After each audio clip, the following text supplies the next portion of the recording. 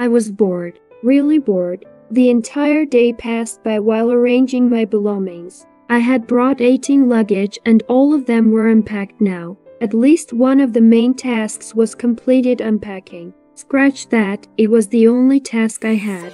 5 of my luggage contained my clothes while the other 5 had my shoes. Another 3 of my luggage had makeup and body products. 2 luggage included different novels that I set on the shelf where Ace kept space for me. Perks of marrying my best friend. He knew exactly how much space I would need and for what stuff. Out of the 3 remaining luggage, 1 had my accessories while another had the giant purple teddy bear I called Velvet. Dad gifted it to me on my 13th birthday and she has been my buddy since then. I placed her on the couch so that I could cuddle with her anytime I would want. I texted Ace about it and he left me on scene zone. The nerve of that guy. The last luggage had plenty of lingerie. I thought I would head straight to honeymoon with Simon after my marriage, but who knew I would end up with Ace? I talked to Dad during the day and he was in sound health. I told him to start dating now that I was settled too. It was evening and Ace would be home soon. There was fun living in a joint family because I could gossip with Grandma and Emmett today. I chatted with Luna and Aunt Chloe too until they had to leave for work. My thoughts were disrupted when Ace stepped inside and his first words were, "Velvet can't be on the couch." I looked at him with a tight-lipped smile. "Welcome home, Mr. Ace Valentino," he sighed and said while making his way to the closet room. "Keep her somewhere else." "Why?" I questioned him. "What problem do you have with my Velvet? It's already weird enough for me to see you every time I step into my room. The last thing I would want is a creepy soft toy looking at me while sitting on my couch every time I step into my room," he explained to me. I wanted to argue with him on how he could call my Velvet creepy, but when I realized he was technically right, I frowned. "So where should I keep it?" I asked curiously. "You can keep it in the room next to this one, where I kept your luggage at first." With that, he went to the bathroom. I sucked in a deep breath and walked towards Velvet. "I'm sorry, but you can't live here. You distract Ace." I carried her in my arms. "I should have taken you to the gym with me," I mumbled while struggling to carry her to the room next to mine. Ace seemed to hear me because he hollered, "You never went to the gym in the first place." I rolled my eyes. "Shut up." After dinner, I was peacefully sitting on the bed, flipping the pages of the novel I was reading. I applied my face pack too, which I applied every night before going to sleep. I was in my night suit already that reached up to my knees. I had another one reaching up to my thighs, but I wanted to avoid wearing that temporarily. "Fuck," I shrieked, hearing Ace's sudden voice. I placed a hand over my chest and glared at him, only to find him glaring back at me. "What is wrong with you?" I asked in annoyance. "Right question, but the wrong person to ask," he uttered. "What the hell is wrong with you?" I furrowed my brows. "What is wrong with me? That is exactly what I asked you," he retorted and walked towards the couch with the laptop in his hand. What happened though? I was beyond confused now what we were even talking about. "Why are you sitting on the bed with a ghostly appearance?"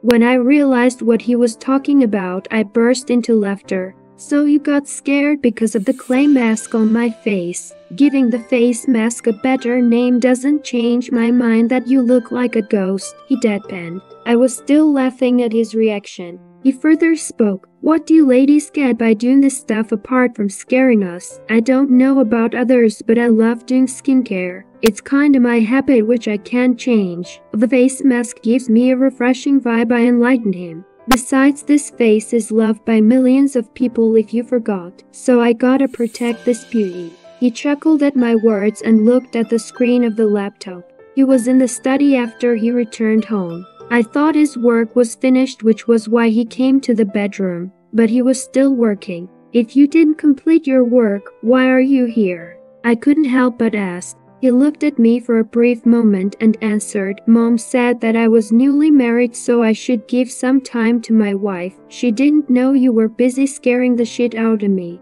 I chortled and got up from the bed to wash my face when the timer on my phone went off.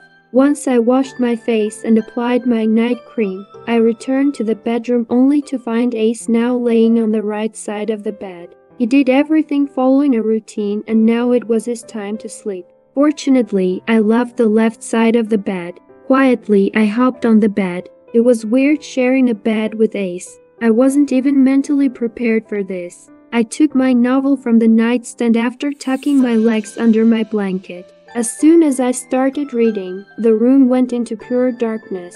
I gasped in fear. Ace, did you turn off the lights? Yes, he mumbled groggily. Turn them on, I ordered. He turned the lights on and asked, what happened? Don't tell me you can't sleep in darkness because I can't sleep with the lights on. I looked at him with my puppy eyes. I have the habit of reading novels till I fall asleep, so I won't be able to read without light. And if there's no reading, I won't be able to sleep. Then my 8 hours beauty sleep will be ruined under. I was interrupted by him. And you will have a pimple, I get it.